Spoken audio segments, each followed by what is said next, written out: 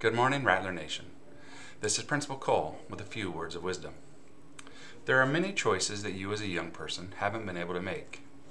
You didn't get to choose your brothers or sisters. You probably didn't get to choose your home or your school or your teachers. But there's one thing you get to choose every single day, and that is your attitude.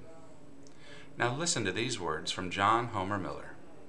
Your living is determined not so much by what life brings to you as by the attitude you bring to life. Not so much by what happens to you as by the way your mind looks at what happens. Today, think about this. How you live your life is greatly determined by your attitude.